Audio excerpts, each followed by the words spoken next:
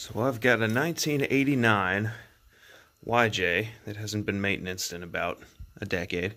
But all of that aside, I've had to deal with the rear end. One of the spider gears basically exploded. Which, let's see if I can... Well, at any rate, you can see up in there. Things are not looking good. Very gnarly stuff. So trying to get this cross pin out was a pain in the neck. And these years, I think there's a span of like maybe 4 years or so that have this roll pin here instead of the actual bolt holding in the differential carrier cross pin.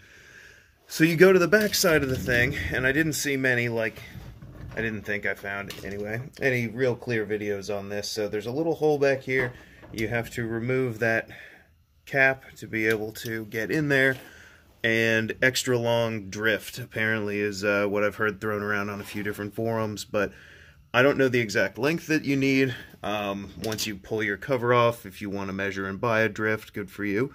You can measure it pretty easily, I think you can see from this, right?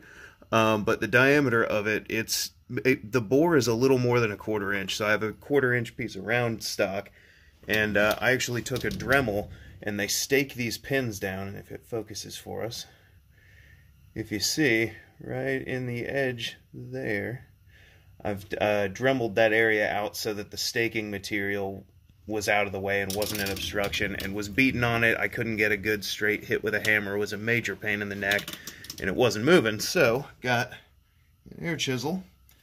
And then on my round rod, of course, I realized that's absorbing a lot of the energy as I'm hitting it, and that was part of my problem, but at any rate, I didn't have a punch long enough, and I'm not going to wait a week for a mail order extended punch or something crazy like that. So, piece of round rod and an air chisel, and that's been enough to knock this pin out. So if you end up in this same situation, at least that's what I did. It wasn't too bad, to be completely honest. I was expecting it to fight me more, but next thing I got to figure out is if I can throw a tap into this carrier and just thread it, because the new kits, it seems like, all come with the roll pin and the thread and bolt. So I don't know the diameter of those threads, if this bore is already too large to adapt to those threads or what, but I'm going to try. But anyway, that's what worked for me. Wanted to make a real specific video on this little Dana 35 and how they decided to use a roll pin in their infinite cost-cutting wisdom. So have a lovely day.